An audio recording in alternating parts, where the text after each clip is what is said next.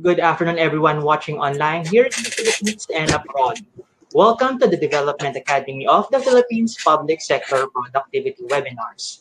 My name is Gerard Paul Calambro. I will be your moderator. Let me introduce Mr. Michael Sarabia. Good afternoon, Mike. Good afternoon, everyone. It's a pleasure to have you all in this webinar session. So we also would like to give a shout out to our following agencies who will be watching this afternoon. Let us say hi to the Subic Bay Metropolitan Authority, the National Economic Development Authority, the Department of Public Works and Highways, the Department of Science and Technology, the City Government of Tanawan, Batangas, and the Department of Interior and Local Government. Thank you for watching. So as the Center of Excellence on Public Sector Productivity, the DAP is hosting this webinar series. So today we will dive into the specific tools and techniques that may help you in the public sector to kickstart your everyday productivity, even more so during these pandemic times. So again, we would like to welcome our resource speaker, the Chief Firecracker of the Cake Fire Kitchen, Mr. David O'Hagan. Good afternoon, David. Hi, good afternoon, Gerard and Mike. All right, so take it away, sir. All right, good afternoon, everyone. Thank you very much for having me today. I'm really excited to be here and to speak to everyone about this topic. I'm pretty passionate about this topic. I think there's so much interest in it, as well as so much power in it to achieve greater and at times prolific productivity. What we're going to do here at a very high level is an introduction. I'm going to talk about productivity and the public sector as in an overview. And then the two main chunks of the presentation are around personal purpose, or why, as well as productivity hacks. That's the approach. And as a quick introduction beyond what Gerard and Mike shared, again, the Chief Firecracker at Cake Fire Kitchen, we help businesses and organizations solve their challenges. We're a big believer in co-creation. So we work together with those organizations to come up with ideas and solutions and innovations to help solve their challenges using a range of unique and interesting methodologies. We're a big believer also in creating culture that's just furthers and emphasizes creativity, engagement, collaboration across organizations. Just really briefly, we've worked with a range of organizations in the Philippines, also within Asia, using methodologies to help them solve their challenges, whether it be around sales, whether it be around customer service, whether it be around human resources, a range of organizations that we have worked with. So for today, I'm going to share with you some tools and some hacks when it comes to productivity. In addition to that, or even more important than that, I really encourage you to go deep into who you are as a person, because a lot of productivity comes from understanding ourselves better. So I hope that some of the things that I say prompt you to reflect on who you are and where you are in terms of yourself, in terms of your colleagues, your organization, because all of that can uncover interesting and valuable opportunities to be more productive in the end. So I really encourage you to think and reflect, not only as I'm going through this, but after the session as well. So much growth and understanding for ourselves happens when we pause and we take the time to reflect on where we are, where we've come from, and also where we're going. In addition to that, an output of that I really want to encourage is what I'll call like a rush or a high or an aha moment that will come out of either something that might happen in what we discussed today, or beyond that, through your thinking and reflection, that excitement, that energy.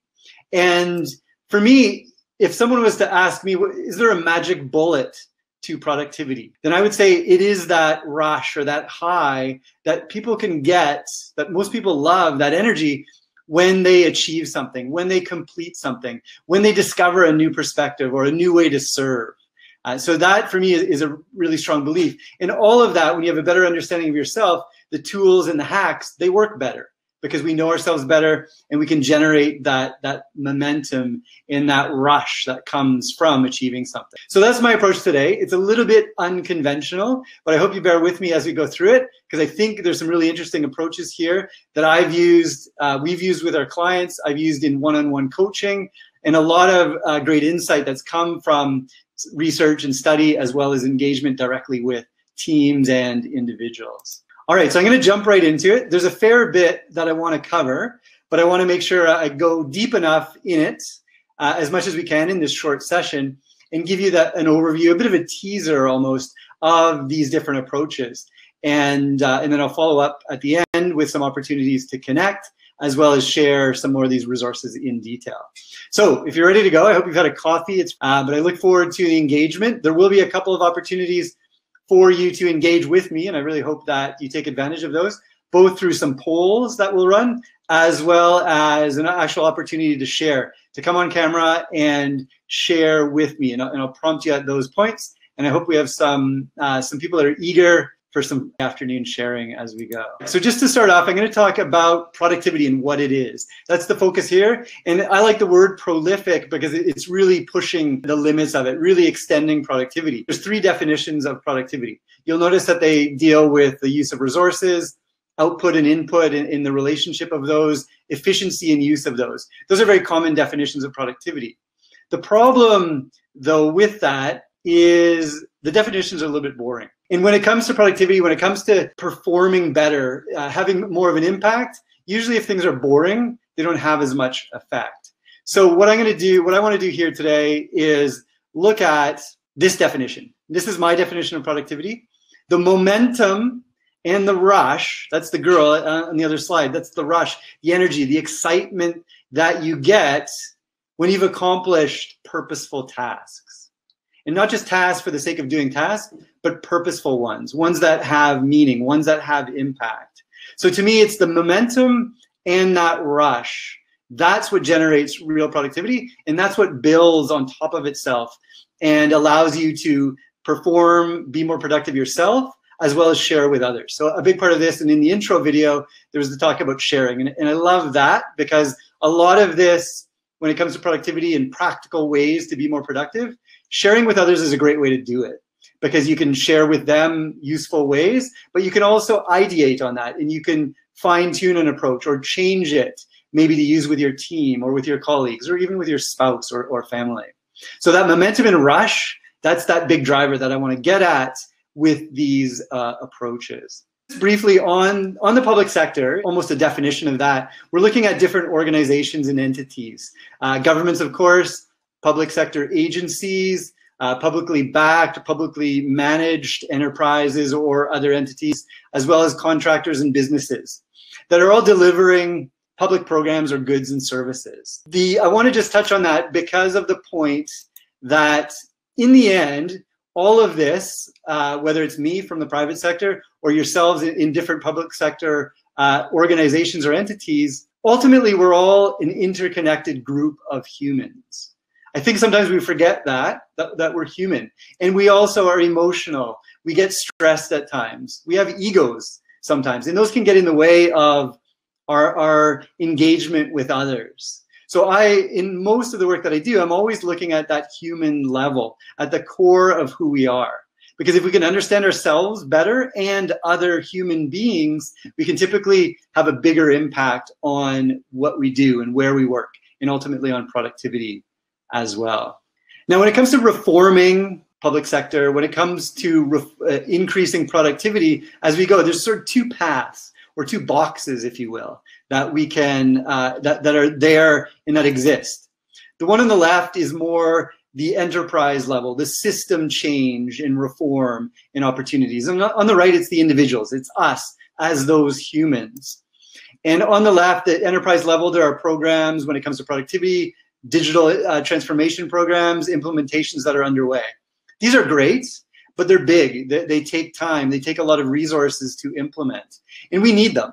And many of you may be involved in some of those. And as they get implemented and rolled out, you benefit from the result that comes from those.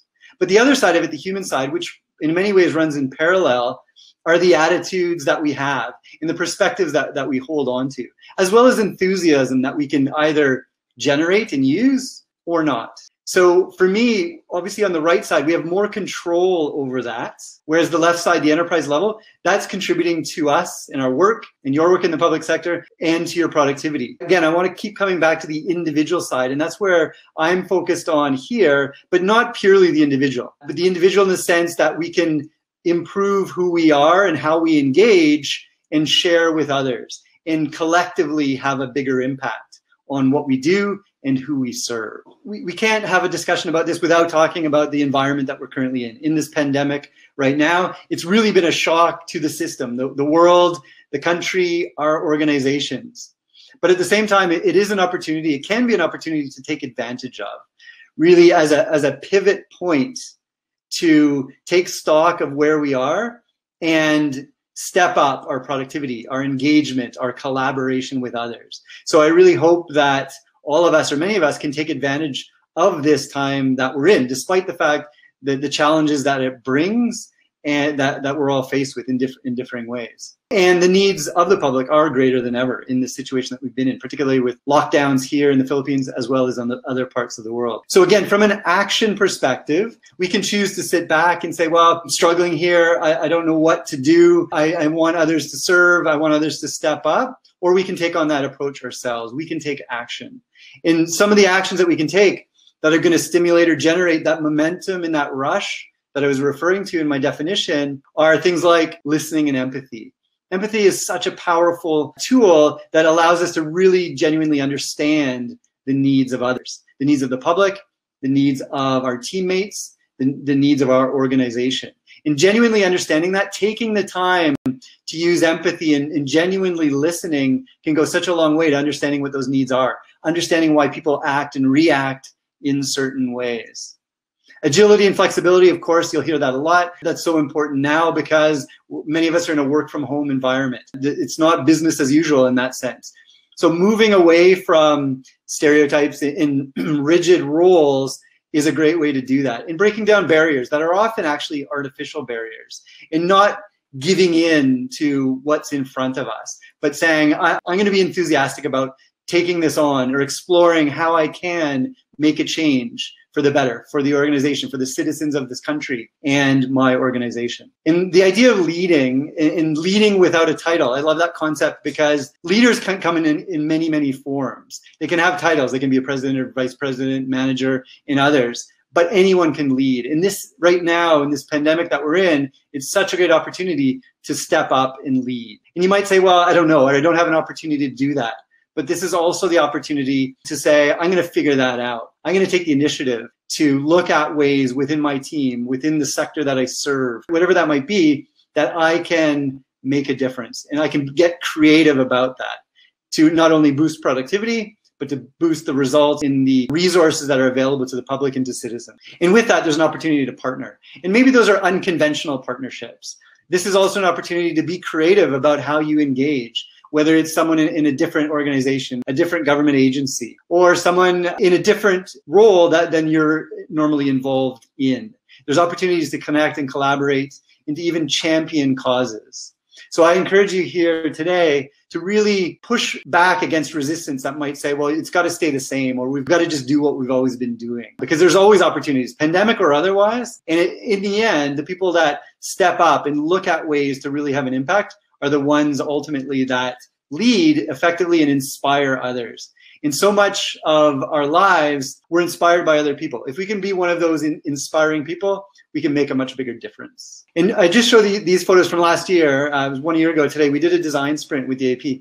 And I show this to bridge those two paths. There's the enterprise level. So this was a design sprint with the leadership. But at the same time, part of what I like about these innovation programs is that there are tools and pieces that people can use in their day-to-day job. As much as it was a organizational program, a design sprint focused on innovation, that there are tools, whether it's different types of ideation or simple, rapid prototyping that can be done, that you can take back to your team. So it's the individual, but it's also the organization. And again, I'm encouraging you to always look at ways to have an impact on yourself, starting with yourself, to then inspire others and go beyond that. Okay, so here we are today. We're in a pandemic still, and we're a collection of humans. So we have an opportunity to pivot. Maybe today, maybe you took advantage of that last month or 2 months ago because of the situation that we're in. But I want to make this session today also an encouragement to assess where you're at. And that's what some of the hacks that we're going to look at are geared to. But I also want it to take an opportunity to really be creative. One of my favorite words that I was introduced to a couple of years ago is the word burstiness. You might have heard it before, but if you didn't, it's really just when people come together, other humans, and build off one another's ideas. The burstiness is ideas like popcorn that starts popping when ideas are being shared and built on. So someone says, well, we've been dealing with the citizens in the city, and they're always running into this block or this hurdle that we have. And I was thinking, I've got an idea about that. What do you think? So it's just a casual conversation. It doesn't have to be a formal brainstorming session. And I build off that and I say, that's a great idea. If we involve this group or we do this, then we can build on that. So that's that burstiness. Those ideas start popping and building off one another as they go. And the advantage of that is in that burstiness, ideas come and ideas get built upon, and ultimately innovations can come out of that. And even further, a culture change. And when I talk about culture here, I'm talking about people that take it on themselves to regularly share ideas with one another. And not every idea is going to work. Not every idea is perfect.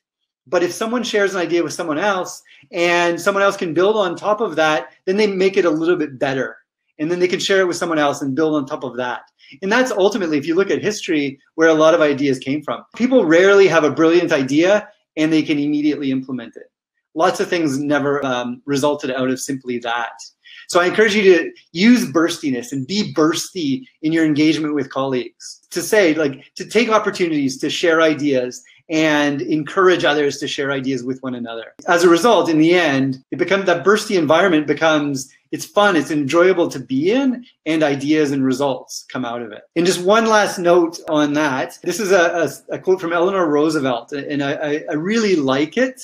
Great minds discuss ideas, that's the top tier. Average minds discuss events. And then at the low end, small minds discuss people. My encouragement here to you is, I often equate, and you might agree or disagree, but social media, which I'm not against, but social media is a lot of just about people and sharing, liking, commenting about people. That's discussing people. So my encouragement to you is, at times, put your phone aside, put social media aside, and take the opportunity to engage with your colleagues, with your family members, and just say, what are your thoughts today? What have you done, or what ideas do you have? Because it's then more ideas come, and that burstiness can come out of it as well. So it's just a friendly suggestion that swap out some of your social media time with ideas and sharing, because ideas come to fruition and evolve even better when you've done it collectively, when you bring people together to do that. Productivity is not always easy. When we think about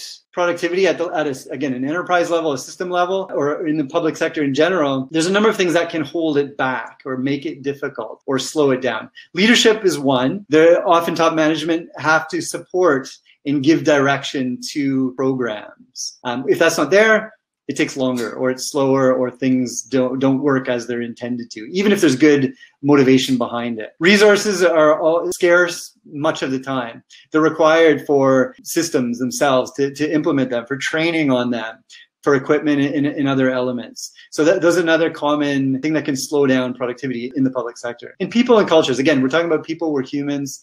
Not everyone, myself included, is always as open-minded as I probably should be. I'm always pushing myself to remain open-minded, to look at it with a beginner's mind and explore new ideas. But even if people think that their job is at threat because of a new system that's going to be in place, whether that's true or not, people can resist that or not be as open to it. So we want to, again, focus on ourselves and say, are we using empathy enough? Are we open-minded enough?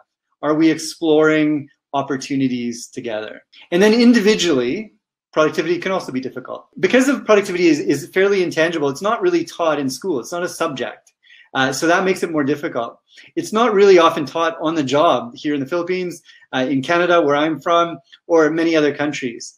There are a number of courses now, like on Udemy, LinkedIn Learning, and things that offer productivity courses. But what happens there often is those programs, they're either too complex or they're not practical enough. They're too theoretical to actually get applied. I'm so obsessive about practicality. And that's also why in the hacks I'm going to show you in a while, that's where that is focused as well, is being ultra practical.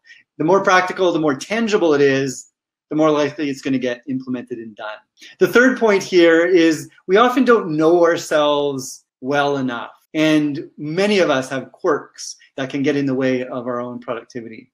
So that goes back to my comment in the beginning with Rodin and the thinker sculpture, is take the time. It's a well worth the investment to reflect on who we are, where we are, why we resist things, and then how can we be better at being open when it comes to productivity in our other areas. And we're very distracted. Our lives are busy. Again, we're very distracted in this work from home pandemic environment.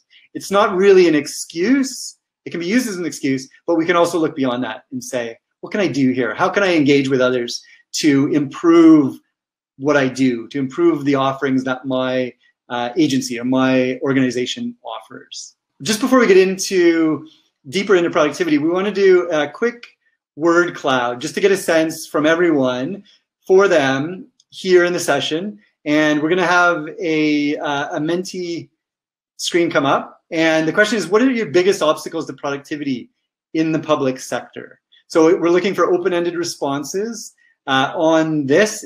And to give us a sense from the 1,100 or so people that are here is, what are your obstacles when it comes to productivity? Attitude, mediocrity, apathy, lack of manpower, attitude, technology, budget, finances, red tape, rules.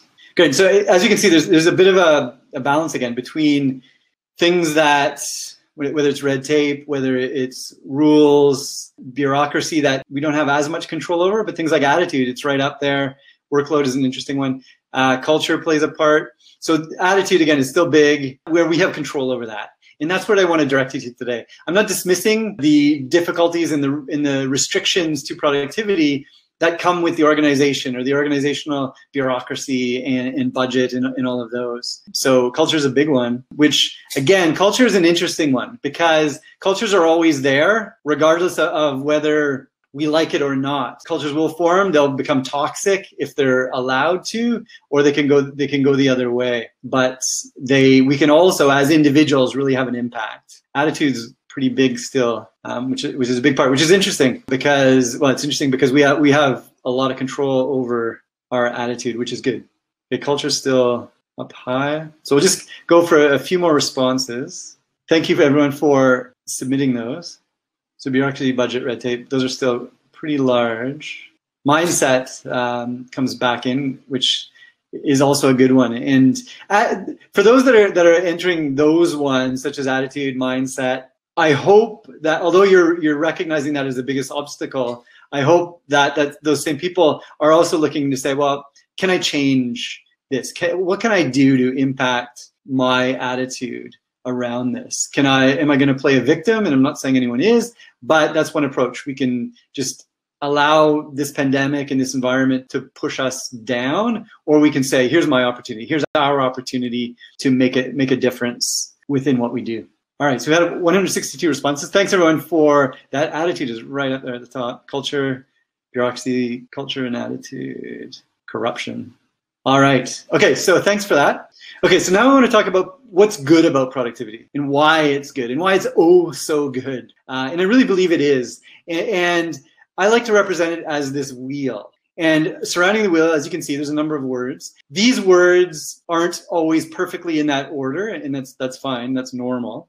But if you start at the bottom, you've got action. In order to be productive, to produce something, to achieve something, you've got to take action. If you're not taking action, then you're not really going to get anywhere. If you take action and then you get demotivated as a result, then the action stalls and you're not making much progress. But when you take action, it might take a few attempts, you're generating some progress. And progress feels good. And this is where we think, all right, okay, I was stuck there, or I was frustrated with this, but I've made some progress on it now. So now I'm moving. Now I'm generating some momentum.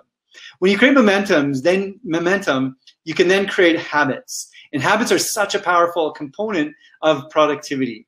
And habits is the shift of thinking from your conscious mind to your subconscious mind. And I'm going to be talking later about subconscious mind. But when you make that shift from the conscious mind to the subconscious mind, it becomes a habit. It becomes second nature to you. So you don't have to consciously think about doing it.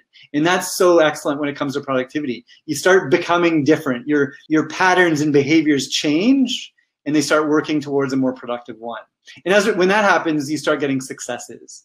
And with success comes confidence. And confidence is that really interesting thing that is so intangible that's even harder to teach, but it's a result of those activities. And again, it's not a perfect sequence. They can come in different orders, and it's great if they do. But that's how it builds. And that's what, when you're taking action on things, whether it's a repetitive task or whether you're you're starting out on a new project, or you're exploring a way that you can create something new for your organization and have a bigger impact. You're taking action in the beginning. You're deciding to take that action, which is the first step. On this, when you get this wheel, it's a wheel, so it rolls, right? So when it keeps rolling, that's really positive, because then you're inspired to generate more momentum, to take more action in those things. And that when a wheel is rolling, it's harder to slow down. So that momentum is going. We all know people who are just really enthusiastic and just have a lot of successes, but a lot of times it's because they're putting in the effort to make that and to be productive in what they do. And trial and error is a big part. The second part of that is the universality of it. Because as you generate momentum and create habits, when it comes to your work life, those same approaches in your brain, in your work style, in your personality, apply to every other area of your life. So you can be productive when it comes to your family. You can be productive when it comes to volunteering that you do. When it comes to your own health, you develop good habits, and the routine to get a habit locked in applies to your work, to your personal life, to every other area of your life. So that's so great, because you become good in one area, you can apply the same concepts in another. And then there's the ripple effect, which is a result off of that. Whereas if I'm having success, I'm being productive because I've put in the effort and I'm generating that momentum in what I do, I'm going to be happier. I'm going to be more confident. I'm going to enjoy life more. I'm going to get more of those rushes, that high that I was referring to before. And if I'm like that, people around me are going to appreciate that. My spouse, my kids, my friends, they're going to want to be around me more. If I come home from work, or if I'm working in the bedroom and I come out of the bedroom at the end of work, then people are going to appreciate me. They're going to like to be around me more. We all know people that are confident, that are engaging, that we enjoy being around them.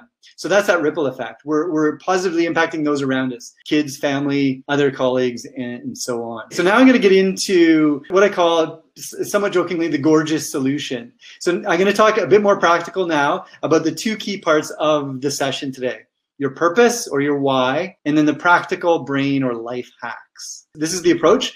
I do this partly because of different learning styles, different personalities, to appeal more broadly, talking about purpose and talking about the practical hacks. But the other thing I will say on the purpose side is that if you understand your purpose better, your reason why you exist, that makes everything better. The hacks that you want to apply, the way you engage with people, the way that you share ideas, it just comes alive more. So the first one is your purpose, or your why. And that's really why we exist, why we are on this earth. A lot of people have never thought about this concept, but it's a very powerful one. And I would argue it's one of the most powerful things that you could do. And it's also a journey. It's not a one-time thing. You suddenly, okay, I know what my purpose is.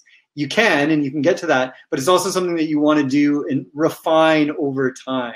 And the quote by Jim Rohn, which is a great one, is: the bigger the why, the easier the how. The clearer and the more inspiring your purpose or your why is, it just automatically becomes easier to how to figure it out, how to implement it, how to do it, and then as a result, you become more productive. So we're going to do a quick poll before we get into this. And the poll question is: are you familiar with Simon Sinek's golden circle?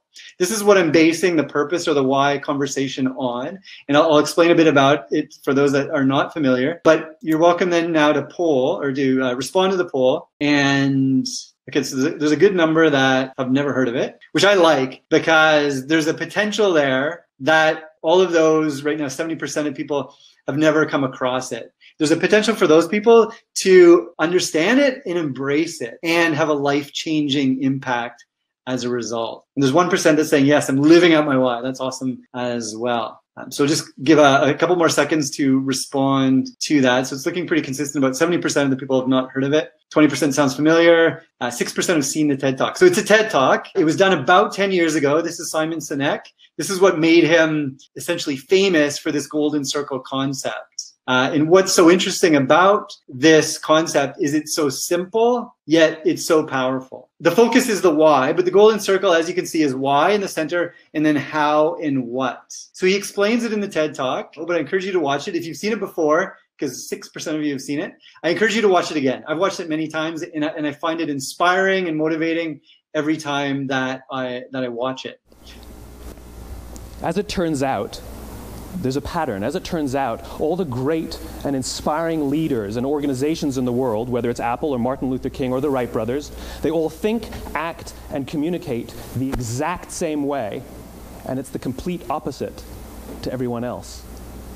All I did was codify it. And it's probably the world's simplest idea. I call it the golden circle. Why, how, what? This little idea explains why some organizations and some leaders are able to inspire where others aren't. Let me define the terms really quickly. Every single person, every single organization on the planet knows what they do 100%.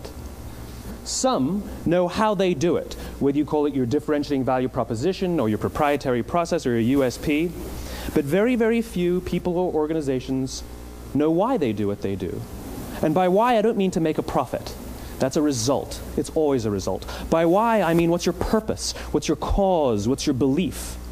Why does your organization exist? Why do you get out of bed in the morning? And why should anyone care? Well, as a result, the way we think, the way we act, the way we communicate is from the outside in. It's obvious. We go from the clearest thing to the fuzziest thing. But the inspired leaders and the inspired organizations, regardless of their size, regardless of their industry, all think, act, and communicate from the inside out. Let me give you an example. I use Apple because they're easy to understand and everybody gets it. If Apple were like everyone else, a marketing message from them might sound like this. We make great computers. They're beautifully designed, simple to use, and user-friendly. Want to buy one? Meh. And that's how most of us communicate. That's how most marketing is done, that's how most sales is done, and that's how most of us communicate interpersonally. We say what we do, we say how we're different or how we're better, and we expect some sort of behavior, a purchase, a vote, something like that. Here's how Apple actually communicates. Everything we do, we believe in challenging the status quo. We believe in thinking differently. The way we challenge the status quo is by making our products beautifully designed, simple to use, and user-friendly. We just happen to make great computers. Want to buy one? Totally different, right? You're ready to buy a computer from me.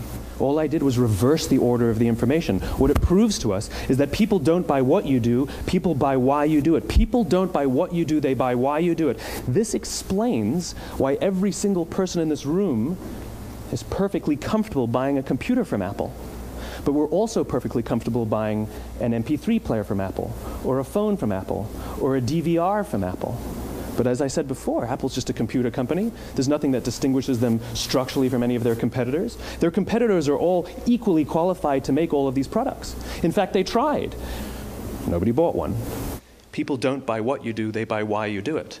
The goal is not to do business with everybody who needs what you have.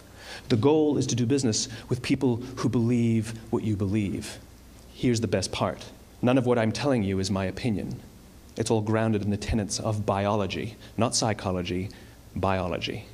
If you look at a cross-section of the human brain, looking from the top down, what you see is the human brain is actually broken into three major components that correlate perfectly with the golden circle. Our newest brain, our Homo sapien brain, our neocortex, corresponds with the what level.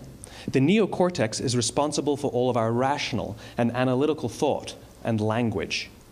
The middle two sections make up our limbic brains, and our limbic brains are responsible for all of our feelings, like trust and loyalty. It's also responsible for all human behavior, all decision-making, and it has no capacity for language. In other words, when we communicate from the outside in, yes, people can understand vast amounts of complicated information like features and benefits and facts and figures. It just doesn't drive behavior. When we communicate from the inside out, we're talking directly to the part of the brain that controls behavior, and then we allow people to rationalize it with the tangible things we say and do. This is where gut decisions come from. You know, sometimes you can give somebody all the facts and your figures and they say, I know what all the facts and details say, but it just doesn't feel right. Why would we use that verb? It doesn't feel right. Because the part of the brain that controls decision-making doesn't control language. And the best we can muster up is, I don't know, it just doesn't feel right. Or sometimes you say you're leading with your heart or you're leading with your soul. Well, I hate to break it to you, those aren't other body parts controlling your behavior. It's all happening here in your limbic brain, the part of the brain that controls decision-making and not language. But if you don't know why you do what you do, and people respond to why you do what you do, then how will you ever get people to vote for you or buy something from you, or more importantly, be loyal and want to be a part of what it is that you do? Again, the goal is not just to sell people who need what you have. The goal is to sell to people who believe what you believe. So to summarize it, what he's saying is organizations as well as people have a why or a purpose. And the way most organizations and people communicate, though, is they talk about their what, which is on the outside of the circle. Few organizations and people talk about their why. And he says that everyone knows what they do, whether it's themselves or their organization that they work for. It's clear, it's easy. It's your job description if you're an individual. Less people know how they do it. And when how relates to what's unique about you or what's different about the way you do your job or the way that you engage. But the why is really the reason for being. It's the core of who you are. It answers that question, why am I here on this earth? So a quick story from me. When I was 33 years old, which to me is fairly late in life, to start understanding about my why or my purpose here. And it was after I'd gone to university. I'd worked in a number of jobs. I went back to university to get a master's, and I was working in a technology company, and I was living in Florida, and I was about to make another change because I just wasn't satisfied. None of the jobs I'd had up to that point in my life were fulfilling or motivating to me. I came across a life coach at the church I was going to, and I started working with him. And he started working with me. I started understanding how coaching works. And for the very first time in my life, at 33 years old, I thought, wow, I think I could do this. This coaching thing seems really interesting to me. And I thought, this could be it. So I ended up coaching with him, I ended up getting certified as a coach and becoming a coach. But that was the turning point for me at 33 years old, which I think is pretty late to, for the first time, get a sense of who I am and why I'm here. But it all started to really make sense at that point. So whether you're 33, whether you're younger or older, getting an understanding and thinking about your why and your purpose goes such a long way in so many areas of your life when it comes to productivity, as well as joy and impact in every other area of your life as well. So this is connected to the brain, the why, how, and the what. So as a super quick biology lesson, the what corresponds to the neocortex part of the brain, and the why and the how is the limbic brain. So this isn't just a theory that Simon came up with. It's based on biology. So if you're not familiar with the neocortex, it's responsible for thinking and making sense of things. The limbic brain is responsible for emotions and feelings, as well as decision making. That's not the neocortex, which is really interesting. So he talks about in the video, when we do things or when we're thinking about things, we often, when we're unsure about something, the common response is, I just don't know. It doesn't feel right. And that's because that's our limbic brain working, and it's giving us a sense either for something or against something. So the brain is at work, and the brain is connected, or the limbic brain is connected to the why in that area. So in the video, he talks about Apple, the company, because one, it's their example is easy to understand, but it is also, Apple does a really good job of speaking from their why, coming from their why. So what he says is, or how he breaks down Apple is, their what, again, where most people go from, is they make great computers and other devices. And the how, what's unique to Apple, is they're beautifully designed, simple to use, and user-friendly. So Apple does do a very good job of those things. But the why of Apple, The reason they exist as an organization is to challenge the status quo. And as you can see in the history of Apple, they've really done that. They've changed the way we use devices and the way we use technology. And the other part of their why is to think differently. And it explains also why Apple's just like many other tech companies that create devices. But very few other companies have people that camp out overnight the day before the next iPhone is launched to be the first to get it. Because people are connecting, their limbic brain is connecting with the why of Apple. Because they think, well, if I have this device, which is beautifully designed, simple to use and user-friendly, that's all great from a device perspective. But if I'm an owner of one of these devices, I'm going to be seen as a challenger to the status quo. I'm going to be seen as someone that thinks differently. So that's why it's so powerful here, and as from an organization perspective. And that's what, in many ways, differentiates Apple from others and is proven to be why they're so successful. So I'll give you an individual example for myself. I'll just show you briefly how I break it down. So for me, my what, again, the very simple, very understandable part of what we do is I facilitate workshops and do consulting. So there's lots of people that do that. It's interesting. I love it. But that's just the what. The how for me, in how at Kickfire, how we do it is we're mashing up different methodologies. So we use the Lego serious play method. We combine that with design thinking, an innovation method. We incorporate storytelling into that. We often talk about why and purpose in those sessions. So we're customizing or mashing up these methodologies to deliver the best results for our clients, for the teams or people that we're working with. So that's more interesting. And that's what separates us from some of our other competitors. But for me personally, the why for me is to kickstart that inner fire in every person so that they're joyfully pursuing their greatest potential. That's what gets me out of bed in the morning. That's what fires me up. It's not the workshops. It's not doing webinars like this today. I love doing this. I love the opportunity to share with others and to help others improve, be more productive, be more creative in whatever they do. But the fact that I could have an impact to stoke the fire inside a person so they get excited about life, they get motivated, they're passionate about what they do, and they're pursuing their greatest potential, that's what motivates me most. And that's a differentiator for me. So that's how it can break down. And that's what I encourage all of you to do, to think about yourself in that way. As I said, it's not always, it's a bit of an ongoing journey to define what your why is and ultimately to live it out. But it makes a big difference. And that's why I'm always looking at ways to be creative in how I can stoke that fire. And it also allows me, when I talk about that why, to connect with other people that are like that. Not everyone in life is passionate about what they do, and that's okay.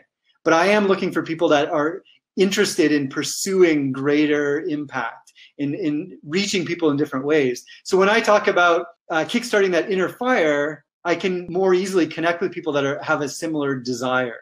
When I talk about workshops and consulting, not as much, because not everyone that delivers workshops or does consulting is necessarily wanting to ignite that fire within people. Okay, so I want to just turn it over to you for a moment. And there's an option on your screen that's called Request to Speak. So I want to just briefly ask for some volunteers that would be open to sharing their why. Either you've thought about it before and you have a why already, or you're intrigued by the idea and you're bold enough to share that why with us here. So the moderators will give you an opportunity to come on camera and speak and share it. You can also use the chat. I'm okay with that. But I would say that we call it a bold proclamation in workshops, in work that we do with people, in helping them define their why, that they boldly proclaim it. Because when you do that, there's power behind it. Hearing yourself say your why, your reason for being, it drives you, it motivates you. And it's great for other people to hear that as well. Hi. Oh, got someone. All right. Yes. Hi. Good afternoon. Good afternoon. Yes. I chatted my question. Why do we keep waking up every morning? So part of it was just a mere joke, but it's really about our daily life. So Okay. in our company, which I work from, I'm from the Philippine National Police. We have this application that we need to wake up early and to have our attendance checked. So the joke goes like this. We only wake up for the daily attendance for the Philippine National Police because most of us are working from home And on my part, on my personal part, I woke up because I needed to work and to take care of my children. So it's the whys that makes me keep going. Okay, That's all. great. All right, thanks for sharing. And Yes. yeah, the world that we're in, we've got demands and requirements on us. We need to support families and things like that, which is all great.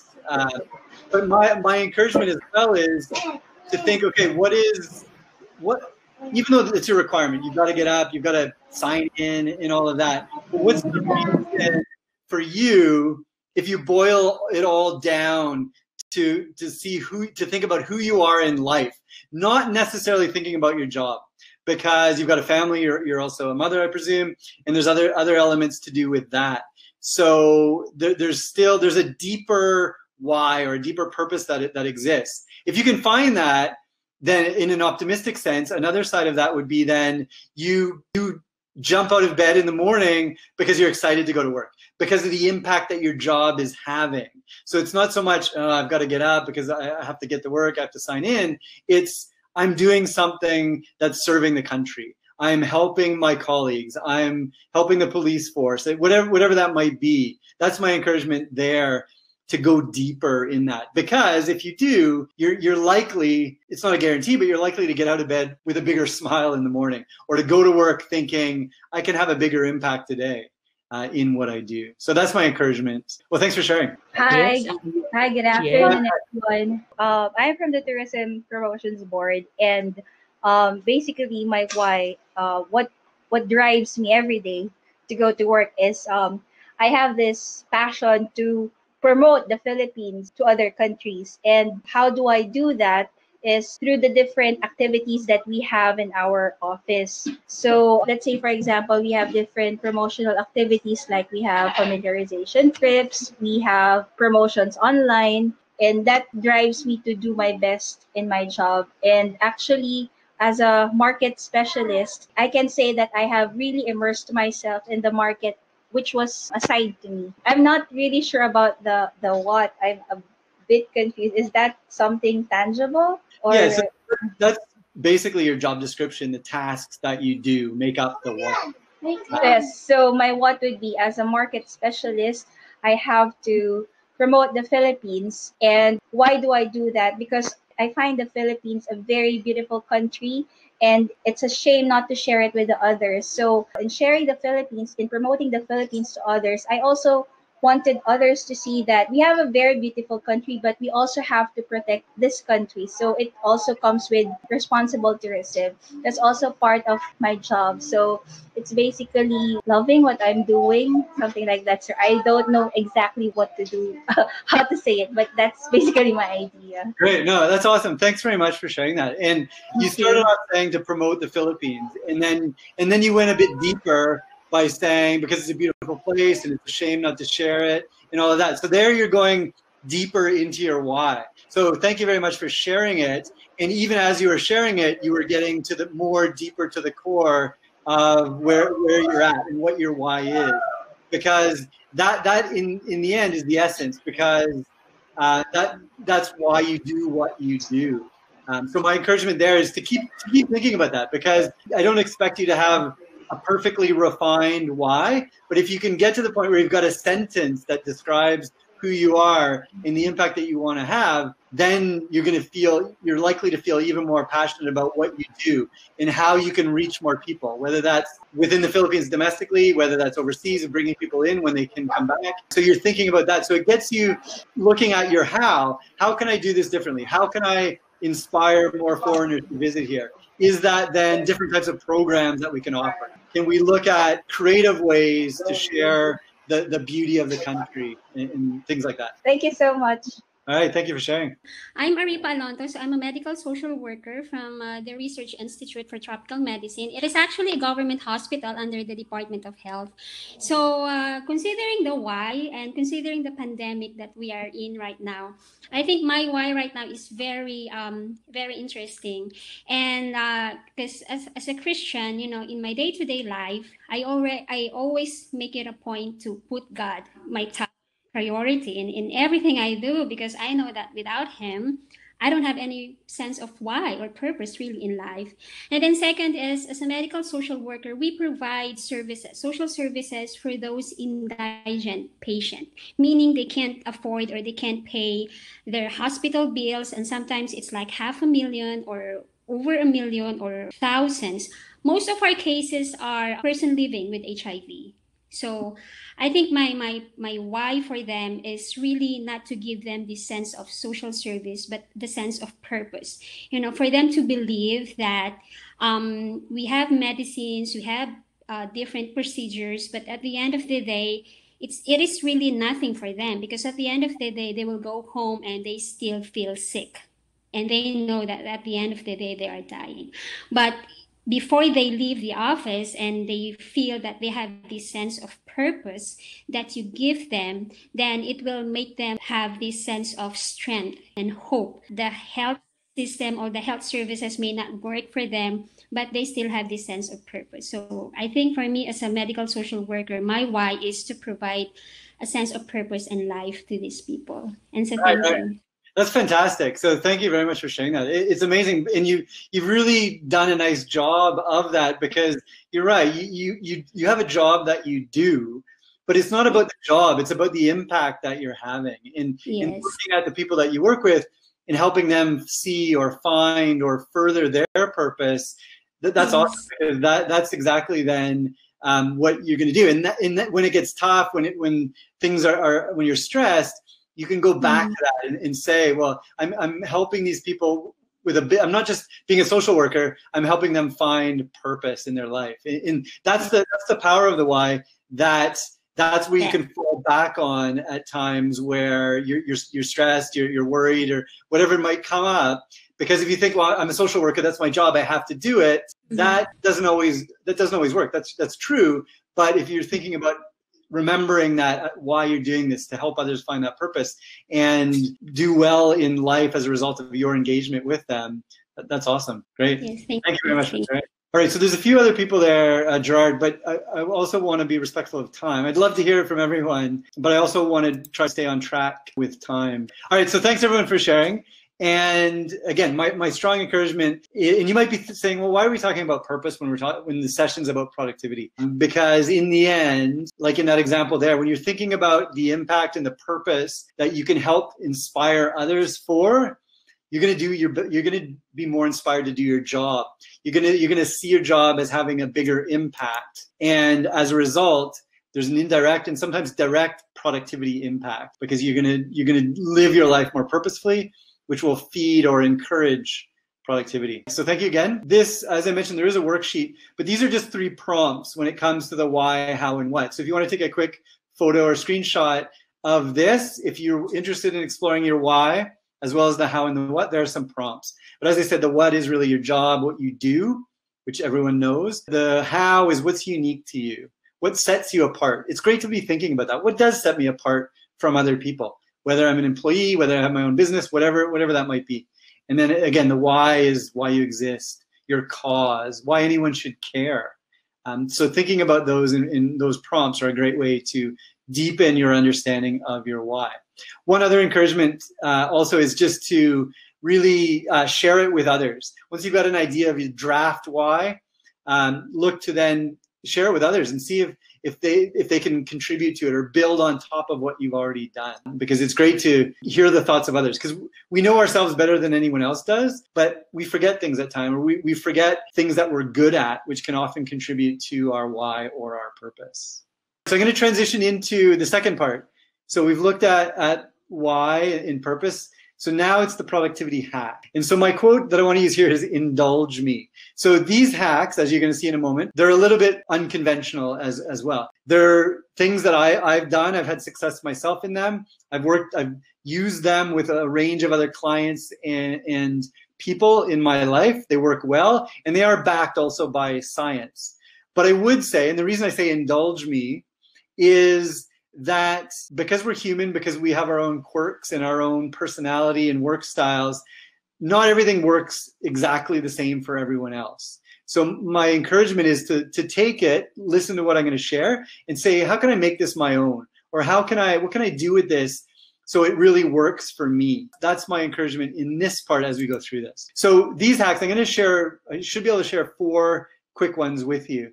They are all feeding into a book that I'm in the process of writing, which goes into a lot deeper dive into these hacks themselves with stories of how they work, the science behind them, as well as the purpose side of things. So just briefly to get on the same page, a hack that you might have heard of is often called a life hack or a brain hack. It's just a trick, a shortcut, a technique to do things more effectively, more efficiently, more easily, and be more productive as a result.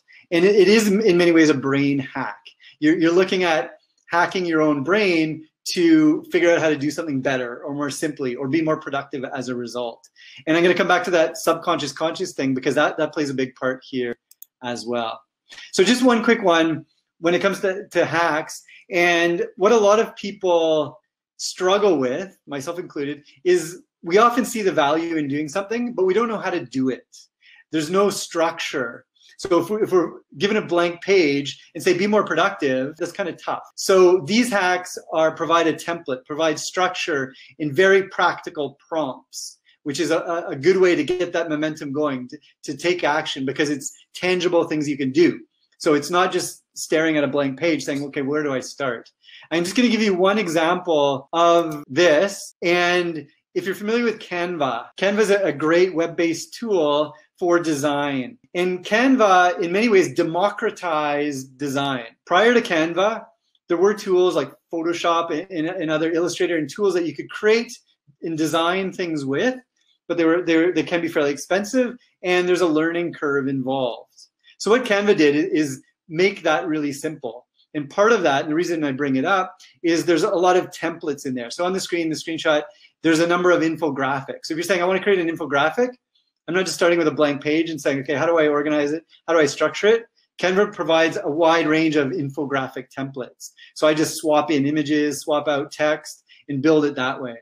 So again, I bring that up because templates and structure and prompts are a great way to start the movement, start the action that builds that momentum, and then that builds those habits ultimately. One other key thing before I get into the hacks is many people, again, myself included, waste time without realizing it. So many of us think, well, I'm really busy. I've got so much going on. But in the end, we don't actually realize how much time we're wasting in a day or in a week. So part of it, going back to that, again, the reflection and thinking about yourself, is when it comes to productivity, part of it is saying, where am I wasting time?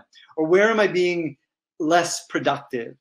And I mentioned social media before. I'm definitely not against social media, but I also think we spend a lot of time on things like social media that can be a great release or a break from the stresses of life, our job, and everything else.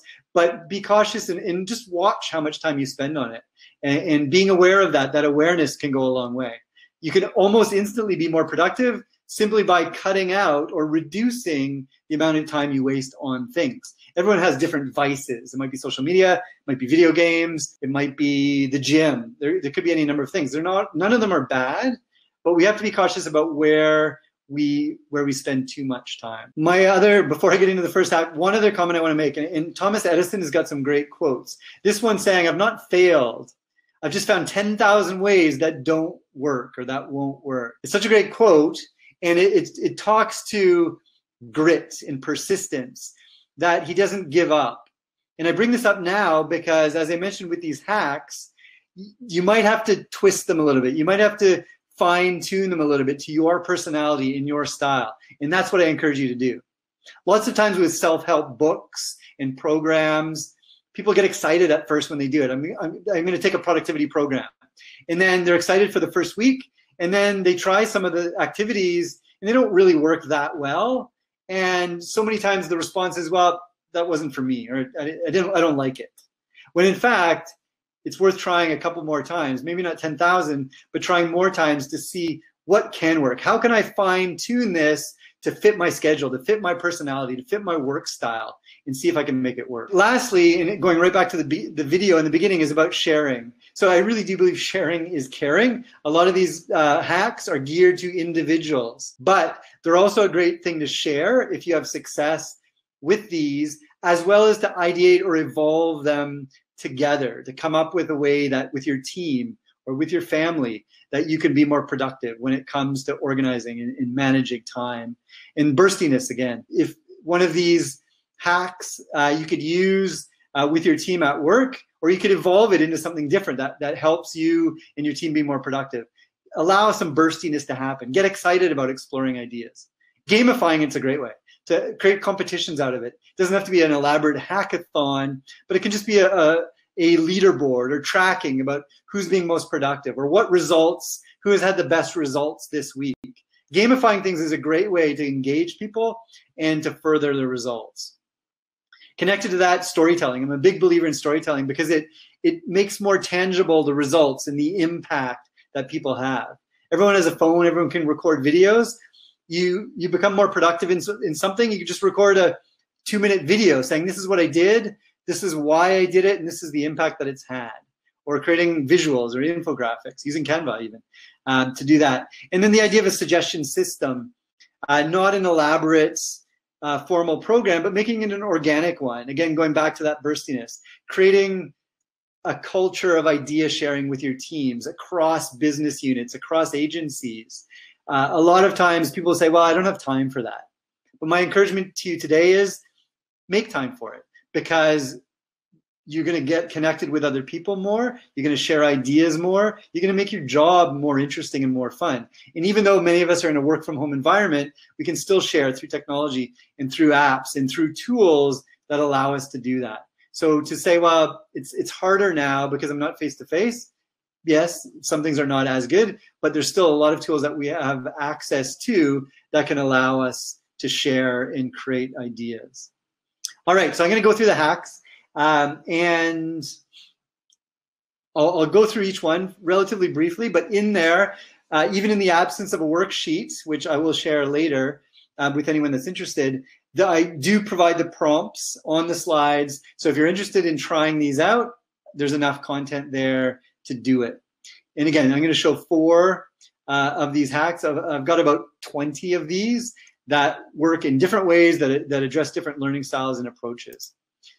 So the 5-minute hack is a spin-off of the Pomodoro technique. If you're familiar with that, it's a technique that relates to focused work and breaking it down into intervals, typically 25-minute intervals of focused work. So working on one thing for a solid 25 minutes, taking a break, doing another 25-minute session. So it's a spin-off of that, and this is how it works. So again, this is ultra practical, ultra simple, and with the interest of just getting it done. Because as I said before, when things are simple and more simple to comprehend and easier to do, you're much more likely to do it. So the hack is called 5 minutes. The idea behind it is you ensure that in every single day, you find 5 minutes of time to do something, to progress something. And you might say, well, 5 minutes is nothing. It is nothing, but it also makes it easier to do. And the reason that this is so important is, as I said, I'm writing a book. If I go a week without writing anything connected to the book, then after that week, when I come back to it, I've got to spend time remembering where I was at, remembering what I was thinking. Whereas if I even spent just 5 minutes a day, it's fresh in my mind. And that freshness, that mental momentum is so key. So the practical tips are here, picking time slots. So picking 2 to 3 times in your day where you can have 5 minutes of undisturbed time. That might be the first thing that when you wake up. It might be after the kids go to bed. It might be when you're waiting for your spouse to finish getting ready. Again, this is where you have to think about yourself and reflect on your life and say, where can I fit these 5 minutes of time in? You might say, well, I can do 30 minutes. You can, but I recommend starting with 5 because 5 is so doable. So in addition to the time slots, picking those, then pick activities that you want to do in those time slots.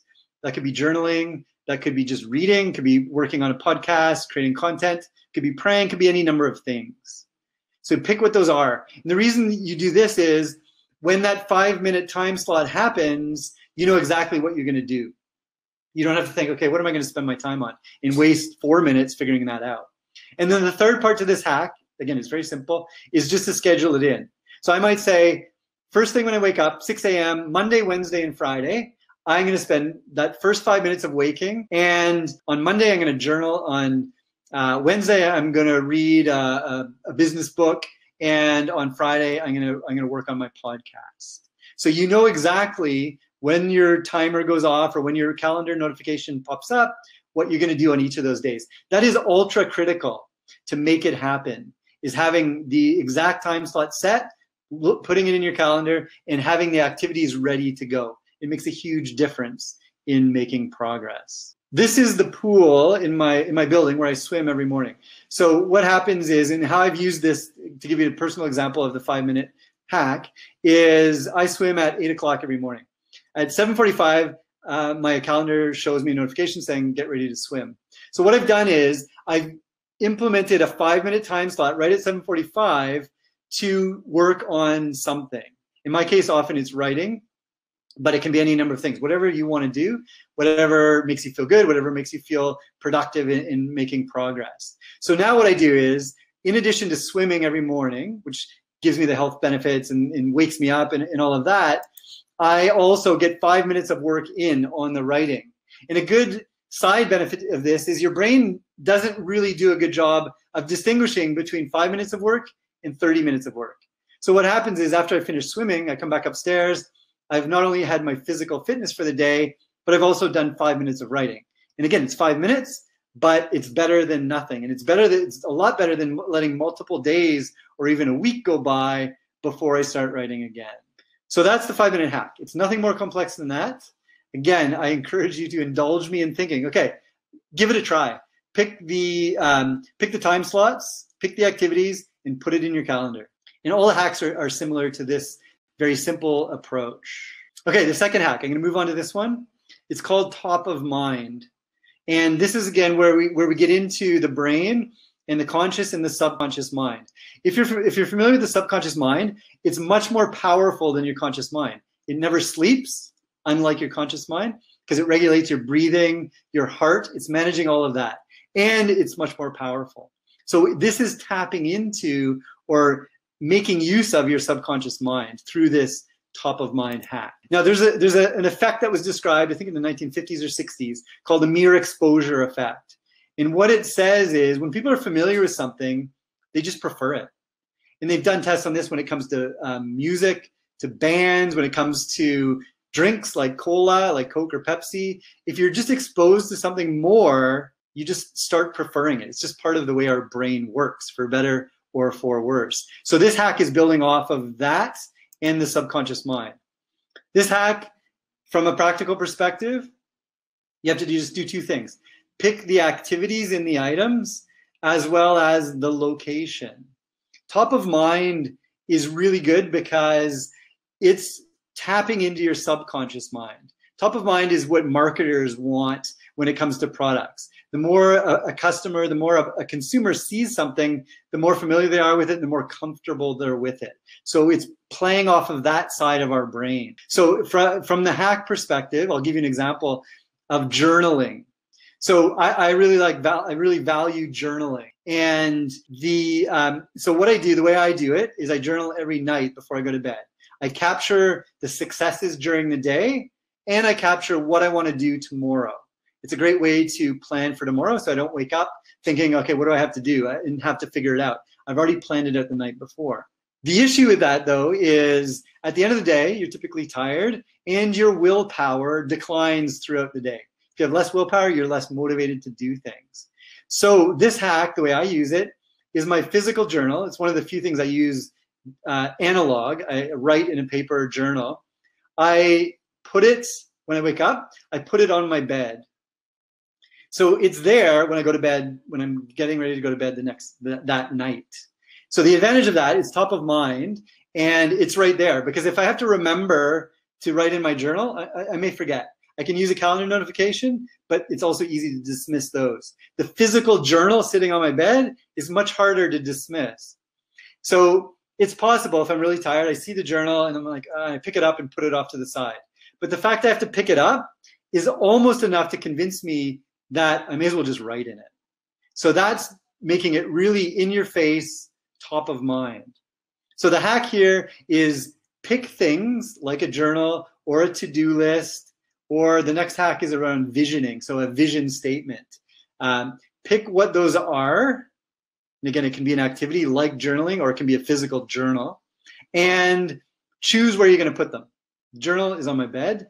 A refrigerator door is a great place to post something, whether it's a to-do list, whether it's something else that you want to work on, whether it's a new idea that you've got that you're not there yet, you haven't figured it out, but you want to explore it. A bathroom mirror is also another good place because you might be brushing your teeth and it's there in front of you. You can't help but notice it.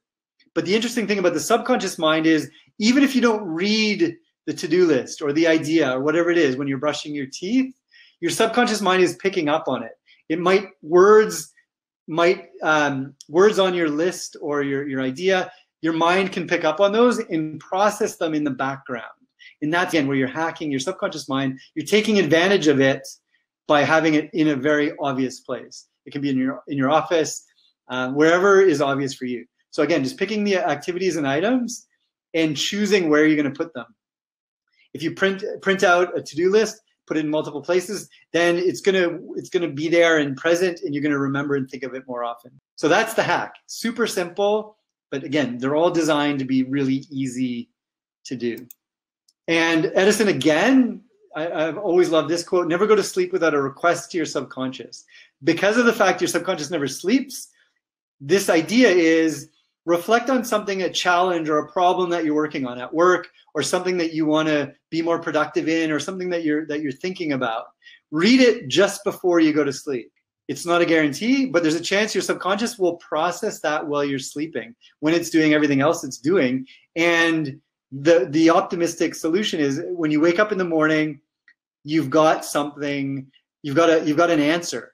You've progressed that idea. Your subconscious has worked on it when you went to sleep. So there's no reason not to do it, because you might wake up in the morning and you're not any further along, but there is a chance your subconscious can figure something out. A challenge that you've been trying to figure out on your own, it happens while you sleep, which is pretty amazing. All right, so moving along, hack 3 is called vision. And I got exposed to this when I started coaching, and it's a really powerful concept.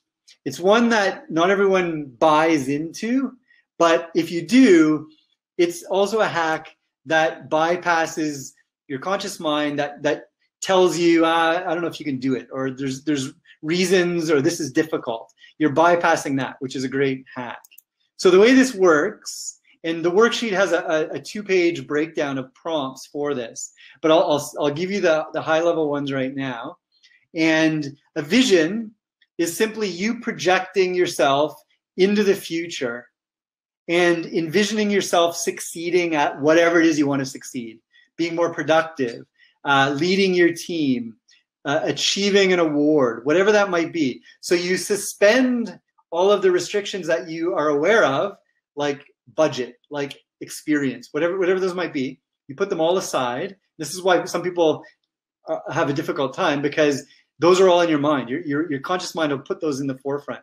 But you have to put yourself into the future and picture that ideal state of achieving whatever it is you want to achieve. So in order to do that, the top level ones are giving it a name, giving it an inspiring name. So it might be, so if I use an example of writing a book, the book, it might be receiving an award from a publisher, Penguin Books, award for new best authors, as an example. And so you name it and you summarize it. So what's happening? You're receiving an award, you've sold 100,000 copies, whatever it might be, whatever's important to you. And again, it can be to do with productivity, or it can be to do with any aspect of your life. And then it's important to define the impact that you want that to have.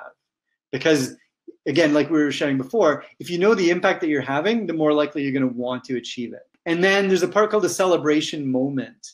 And this is you projecting yourself into the future, describing that scene. In detail is important. The more vivid it is, the more appealing it is. Just like that quote from Steve Jobs.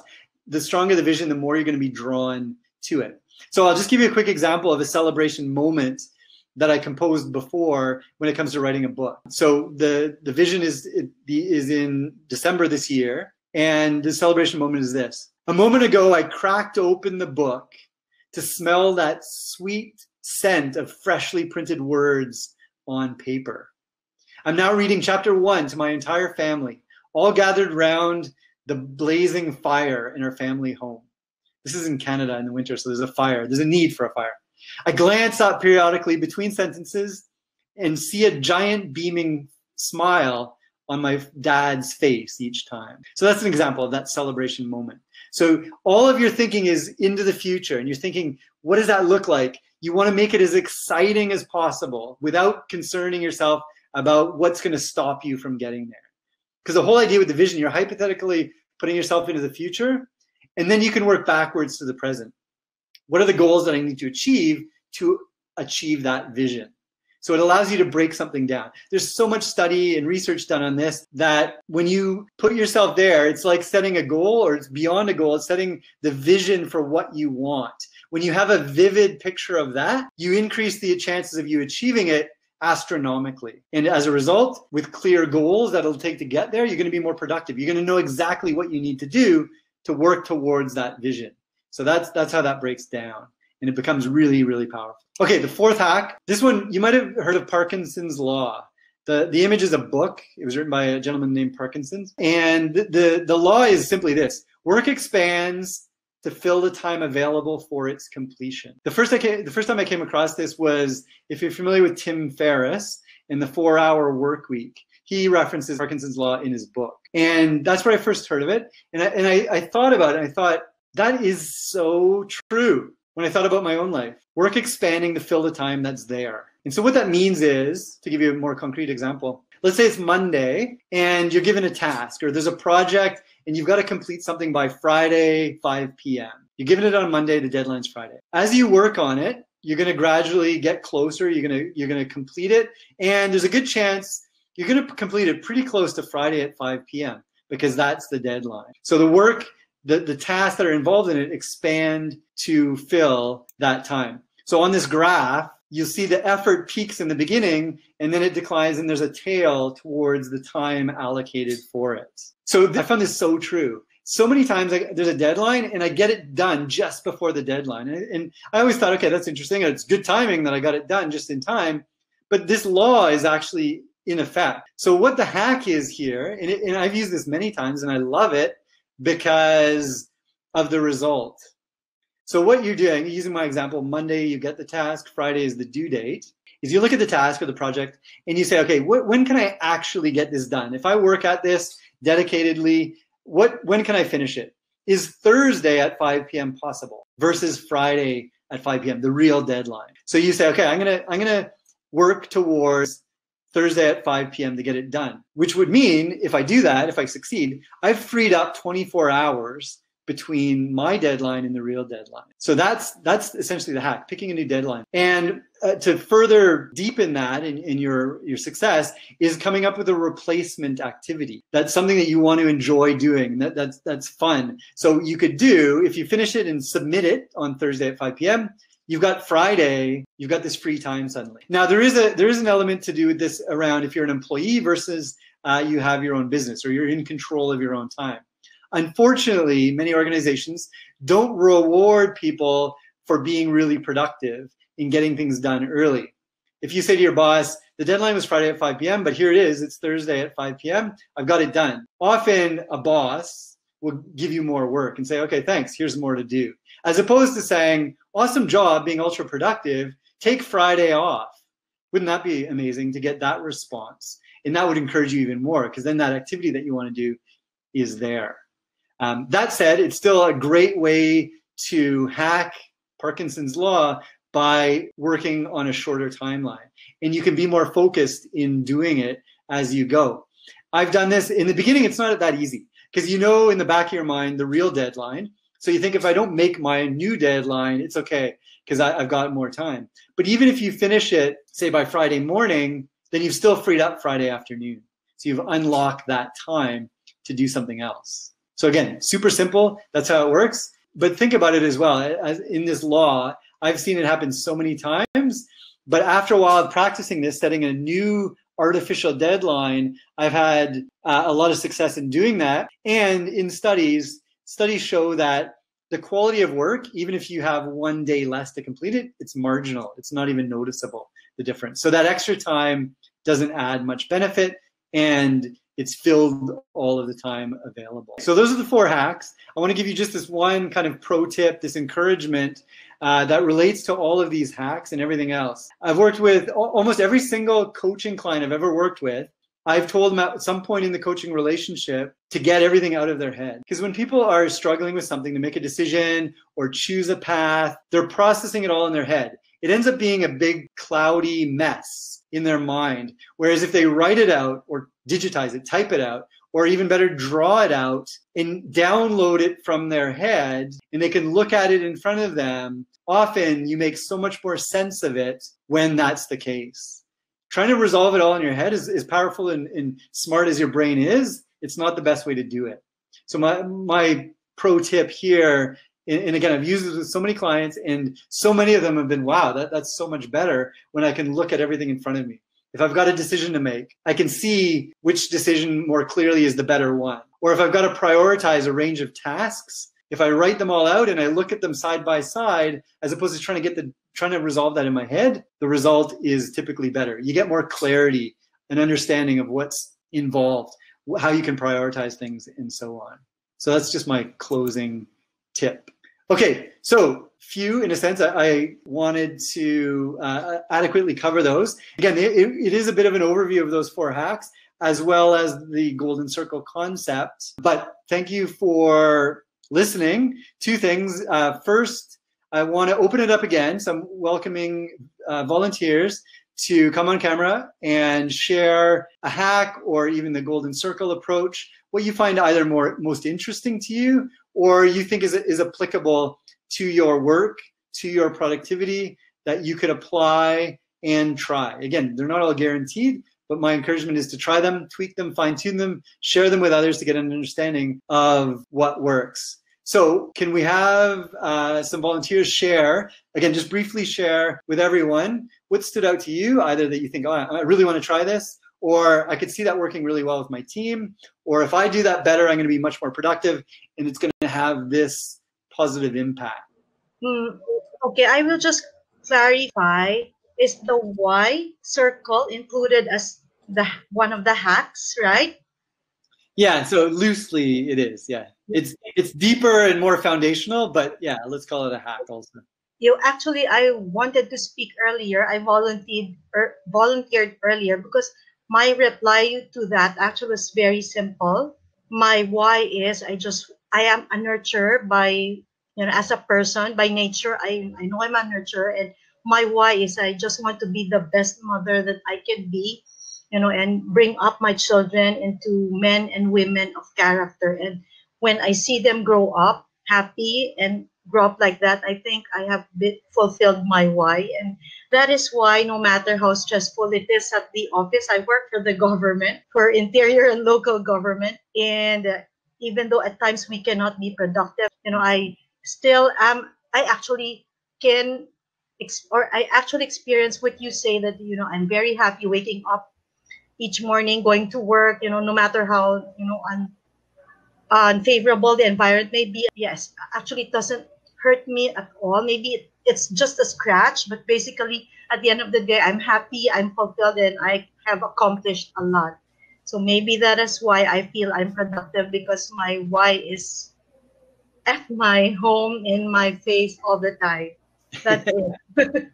Right, no, that's great. Thank you for sharing that. And yeah, it's, so I've heard that fairly often from women saying, my purpose in life is to raise my kids. And that's great. That's a very honorable thing. And then I think you said also to raise them as men and women of character, I think you said. And so that's going a little bit deeper, because to be a great mother, that's good. There's absolutely nothing wrong with that. It's very honorable. But then, yeah, so I encourage you to think, well, if you're a great mother, what happens? In my why, there's a so that statement where it says, I want to kickstart the inner fire in people so that they joyfully pursue their greatest potential. So as a great mother, what's the so that you want to happen? So that your kids do what? become men and women of character. So Yes. keep exploring that. So what does even that mean? What does men and women of good character mean? And then as you go deeper, it's like peeling back the layers of an onion. You're going deeper and deeper to your core. And the advantage of that is as you go deeper, then you can think about your how. How can I then impact them? Because yes, you're the mother, you're raising them, you're doing the mother things that you should do.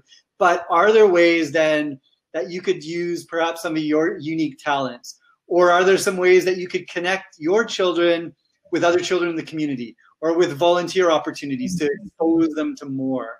So those are the types of things that then as you get more concrete on your why, then you can think, how can I do that?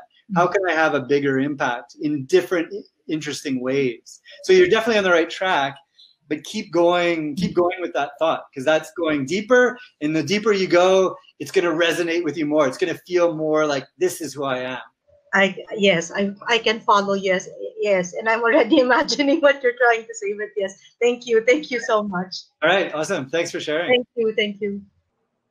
All right, maybe we can read some of the questions already. So one of the first questions was from Mr. Kenneth Mindahao. So how can we motivate people stuck in the traditional way of thinking who cannot step up to become more productive person in this time of the pandemic? Right. So yeah, good question. And productivity is always good, but even more so right now. My encouragement there, I mean, obviously try these hacks that I've shared, but a general encouragement would be to talk about it with others. Because I'm just such a big believer, going back to that burstiness thing, you don't have burstiness when you're on your own. You have burstiness when you're with one or two or more other people. Because then you start building off of one another's ideas. It's hard to sit there and think, how can I be more productive? But if you're with a colleague or you're with someone else, even your spouse, and just say, how can we do something better for the way that we're managing the work from home scenario? How can we be more productive with our time? Let's get creative around that. Is it a matter of scheduling, alternating schedules, or looking after the kids in a different way, whatever that might be, or looking at ways to more creatively engage with your team? Because again, in a work from home scenario, we're not seeing each other face to face, so that can be less productive. So are there ways to be more productive in that sense? Could that be, again, just throwing out ideas? Could be having each member of a team leading a meeting once a week. So then they come up with ideas about what's important or what they covered last week and what will be happening in the next week coming. So my encouragement is to work with other people on it in terms of being creative and exploring ways of being creative, because each team is different. Most organizations differ from one another.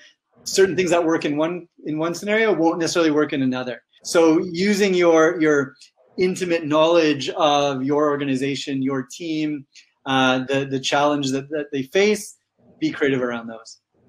All right. Thank you, Sir David, for that wonderful answer. Another question from Mr. J. Duplito is, can we set up our work arrangement what Mr. Mark Zuckerberg and Google has been doing with their technology? So very relevant for the work from home or during this COVID-19 pandemic. Well, the scenario with Facebook, that is the comment in relation to them allowing every employee to work remotely for the rest of their time. Facebook did announce that along with some other companies. So here in the Philippines, I know some people that have gone back to work, back to the office, but I know many people that are still working from home for an indefinite amount of time or quite a ways into the future before they go back. So I personally think there's a lot of value in face-to-face engagement. That burstiness I was referring to, that I keep referring to, often happens better or more easily in a face-to-face environment. Not to say it can't happen in a remote environment. It certainly can. So I'm a believer in face-to-face engagement. A lot of the work that we used to do was all face-to-face, which we now use other tools like apps like this, as well as Miro, like an online collaboration tool. in others. So I don't, I'm not a salesperson for Miro, but I love Miro because it's basically an online collaboration tool, a big virtual whiteboard. So if you're not familiar with that, that is a great way to incorporate a lot of what you used to do face-to-face with your team in an online environment. It's a huge space. You can incorporate, you can add tools to it. You can use the space to plot projects, to collaborate. We do design thinking work in inside Miro. So tools, I think, are key to continuing to be productive in this work from home environment. So I would also say, so that's the technology side. So there are some great tools out there. The other side of it is, I would again look at yourself individually, where I keep talking about that often, how you can, as an individual, look at how can I maximize the impact that I have in my environment. I'm very thankful that this topic is provided, especially the thing about hack. I think the 5-minute hack is what I consider applicable for me as a medical social worker. I work sometimes more than 8 hours. As I go home, I'm exhausted. But at the end of the day, you still need to figure out how you can have these certain activities that you can still provide for yourself. And one of the things that I want to ask is that how can we incorporate self-care into productivity? Because for me, I believe that for you to be productive in everything you do at work, you should also consider how to take good care of yourself, because that's the very first thing that you need to do before you can give. Especially for us, we provide all kinds of services to our patients, and not just the medical needs, but also purposes that they want to have in life, because these are patients that are sick. And some of them are, they just want to lose hope because they don't believe anymore that they can be cured. Yeah, that's my question. Thank you. Sure. It's a great question, because you're right, especially in the industry that you're in. If you burn out, then you're no good to anyone. Some people are really honorable and they push themselves so much because they think there's so much need, there's so much to do, which can be true, but if they burn out and they get sick or something happens, then they're not helping anyone. So self-care is a huge part of it. You mentioned that the 5-minute hack, and again, that's a great one, I would say, for that. And so I would look at, okay, what's important to you? Is it physical activity? Is it reading? Is it spending time with your kids? So again, it's making it really personal, reflecting on your own life and saying, what are the key things I can do either before I go to work or when I get home from work that I can do to honor myself in that way? If you really like reading, as an example, if that calms you down, if that takes your mind off things, then even if it's just 5 minutes, get that in, say, before you go to sleep, or when you wake up in the morning. Don't look at your phone. Just take some time to read, or maybe it's listening to music. Maybe music's important to you, and it just allows you to feel peace in things. So it's looking at doing that. And again, 5 minutes is the number because it's so easy to do. But you could say, okay, I can get up 30 minutes before anyone else does. So I'm going to give myself 30 minutes or 20 minutes to listen to music. Or again, I don't know what resonates and what's important to you. It's only you that does. So figure out what those things are and come up with, again, 2, 3, or 4 of them and schedule it in. It might sound funny to schedule it in, but it makes such a big difference. So because you've got to schedule it first before you make it a habit. Once you make it a habit, you don't have to schedule anymore. It becomes part of your routine. And then what's great is then that those self-care activities are part of your routine. So you don't even have to think about it anymore. You're like, okay, I'm waking up, my alarm's going off 30 minutes before, but I've got that peace and that quiet at that time to read, to listen to music, to pray, whatever it is that's important to you. And again, it comes to your schedule. If in your schedule you can go out at lunch to take a 10-minute walk even. Maybe that's what you love doing. And that's a great way to break up a day and to give you some quiet, some peace, some opportunity to think. So it really comes down to your own schedule and what fits, but even more importantly, what's important to you and what's going to give you the most good feelings and the most benefit to come with it.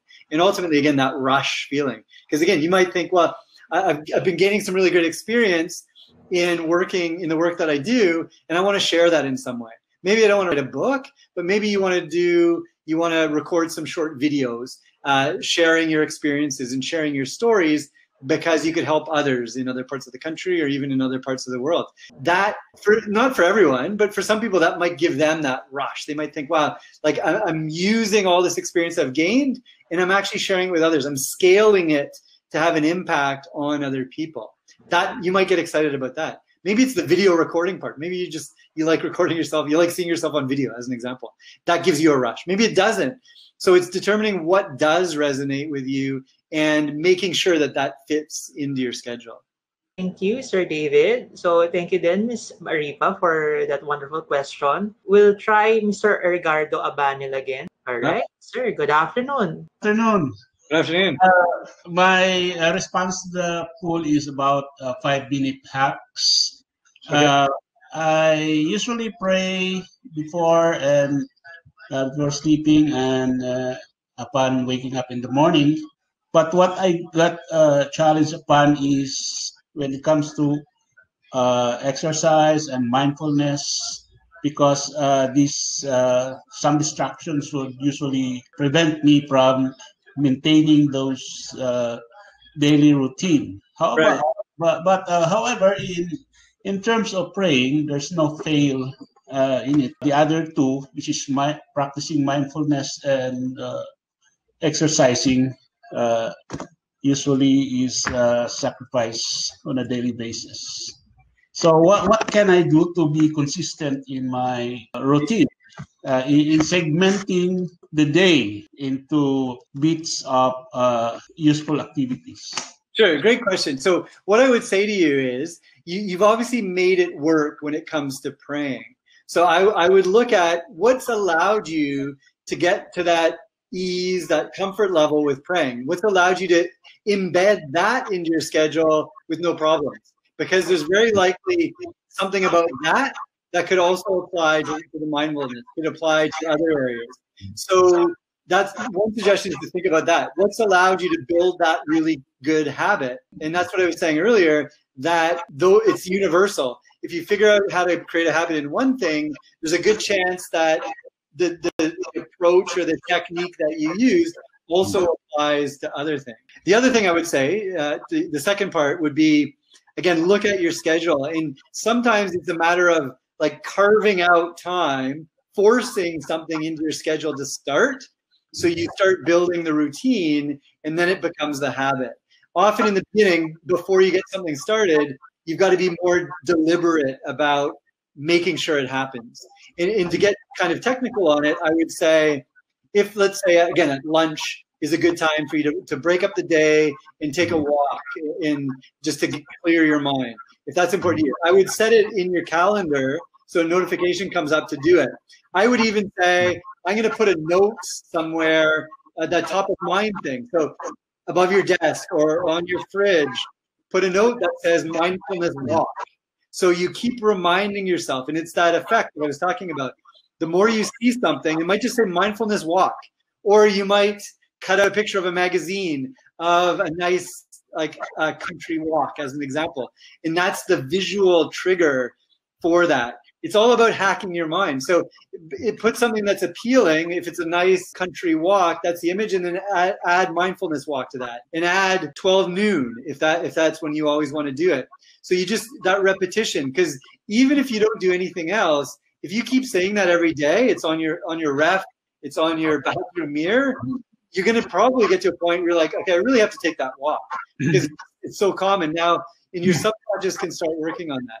So that's another great way to do it, is really make it top of mind, but also kind of force it into your schedule until it becomes a habit and a routine that you don't have to do that anymore.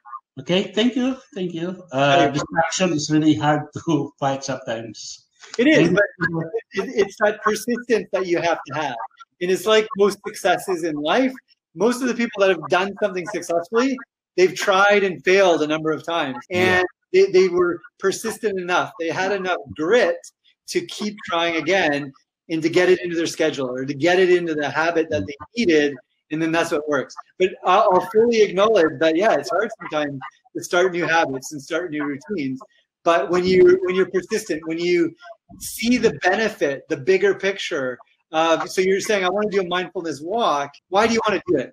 Again, there's that why again. Ask yourself why. What is it going to give me? Is it a break from work? Is it an opportunity to reflect on what I'm grateful for? Is it an opportunity for whatever it is? Detail those, because the more you understand the reason why you want something, it's more than, it becomes easier than just saying, I have to do this walk. I want to do this walk because it's going to give me these things. And again, detailing those out, that's a powerful way to envision yourself doing it, because it's not about the walk anymore. It's about what the walk gives you and what the results are from it. So it's a third element to really get your mind working in such a way that it's not the walk anymore, it's what the benefit or the result that walk provides. Thank you indeed, sir. I learned a lot from this Great webinar series. Thank you. All right, thanks for the question. Thank you, Sir Ricardo. Thank you. So now let's try to accommodate some questions from the chat. Sure. For the benefit of the people who can join us through the live camera. Last question, I think. So we have a question from Mr. Michael Vincent Milam Biling. He was asking about, if I understood correctly, the hacks mentioned affect our productivity as individuals. Is there any way to implement these hacks on an organizational level, especially in the government and GOCC agencies, which are, by their nature, not what we'd call progressive thinking? So what can you say about that, sir? Yeah, it's a good question, and it's a valid one, because an organization may not be that conducive to new ways of thinking or new approaches, but also the people in there. Again, going back to humans, we're a collection of humans. So what I would say from a hack perspective, I would say if you've got a team that you're working with, say, I learned these hacks and I want to share them with others to see if there's benefit or if there's interest in trying those. That's one. I would also say, can we look at these and look at a way that our team, that our organization can use these in the way that we work? Because again, it comes down to the individuals on the team. It comes back to the organization, the culture there, that you might have some resistance. You might have difficulty to make that happen or convince people to try new things. But a great way of doing it is throwing it out there and not just saying, okay, we have to do this, but is saying, as a team, let's explore some new ways of being productive. Let's explore some new ways of getting things done or being more creative or connecting with others. So it's more an offer than it is a command, if you will. When it comes to those specific hacks, the Parkinson's Law hack. So let's say there's a team project. So it's not an individual one. The team project has a deadline of Friday at 5 p.m., just like the example I was giving. Then you don't just say, okay, the deadline is actually Thursday at 5 p.m. It's saying, okay, team, let's explore this. What if we work to a deadline of Thursday at 5 p.m. rather than the real deadline? And as we do that, we work together, we look how we can collaborate together, and we then free up Friday to work on other things. And again, if there's the ability to say, okay, if we actually get this done by Thursday at 5 p.m., maybe not, let's take Friday off, but let's take an extended lunch on Friday, or let's have some sort of reward for doing it. So that one applies as much to individuals as it applies to teams. And again, what I want to say that it's not so much about doing it exactly as the hack I've shared. The hacks, again, they're as simple and practical as possible, but at the same time, they're very much open to fine-tuning or adjusting based on the team, based on an individual and how they work. So it's looking at doing it that way. Even the 5-minute hack, saying, so here's a variation of it. So let's say you've got a weekly team meeting. So at the beginning, the first 5 minutes of the meeting, rather than the manager saying, okay, what's the agenda? What are we going to do? That first 5 minutes of every meeting is allocated to a different team member each week to summarize the achievements of the previous week. So there's an opportunity for that team member to share, only in 5 minutes, just share with the group. They can create a visual. They can just share again, it's up to them, what they achieved the last week. And the benefit of that, there's a number of benefits to that. One is that you're giving team members an opportunity to collaborate, to communicate. It's giving them confidence because they've got to share. They've got to prepare that 5-minute presentation.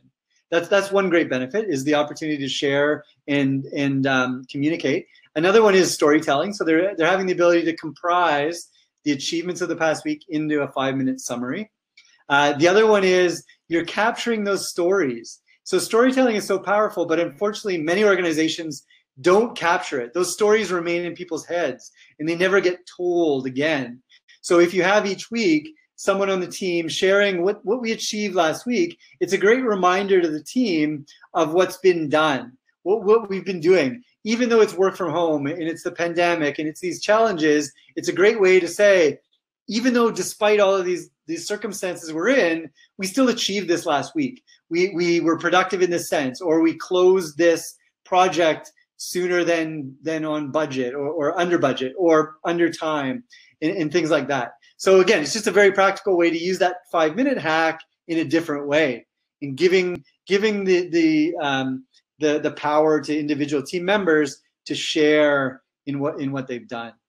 So that's again, so I encourage you to go into it with an open mind. Yes, I was saying wedge in 5 minutes in your schedule in the morning or later with some specific activities, but because 5 minutes is so short, is there something I can do with my team in a 5-minute thing? And if you say, okay, I don't really like that idea, use that 5 minutes in a different way. Close the meeting with a 5-minute opportunity for each of the team members to say, this is the impact I want to have this week coming up. So it could be different. It's not summarizing the successes. It's saying, whatever we talked about, how can each team member one at a time, once a week, say, this is what I want to do. This is the impact I want to have. This is the vision I have for this project. So it also makes the projects and the work not as mundane or not as boring as it might be, because you're giving people an opportunity to say, this is what I want to do with this. Okay, it's a fairly standard task, but I want to take it to the next level. I want to have a bigger impact. And I want your help, team, to figure out how we can do that. We want to stand out. We want to be a model team to our organization. We want to have a bigger impact on the citizens in the region that we work in, and we want to be recognized for that. Not for recognition's sake, but we want to be seen as leaders in the community by doing something that's different or doing something that's more powerful. All right. Thank you very much. I think that wraps up our discussion for today. All right, so I believe we had an interesting discussion on this afternoon. I would like to thank everyone for actively participating in this chat box. On behalf of the Academy, I would like to thank everyone for watching. So we hope you will join us in our next webinar series. So again, my name is Gerard Calambro. My name is Michael Sarabia. And I'm David O'Hagan. So thanks again, everyone. And could we just flash up that final slide again on the screen that just has my contact details? And as I mentioned earlier on, anyone that contacts me, I'm happy to share the worksheet that went along with the hacks. Or in addition to that, if you're interested in some of our other productivity programs or workshops, we also have what we call a productivity burst, which is this rapid productivity session that we do with individuals. Or if you're interested in more on personal why and things like that, feel free to get in touch. I'd love to connect with others on that. But I'm at the baseline, I'm happy to give out email or send out the hack worksheet as well. That has more detail on those that I discussed. So thank you very much, Gerard and Mike, and DAP as well for the opportunity to share today. And I look forward to hearing from some of the participants. All right, thanks everyone.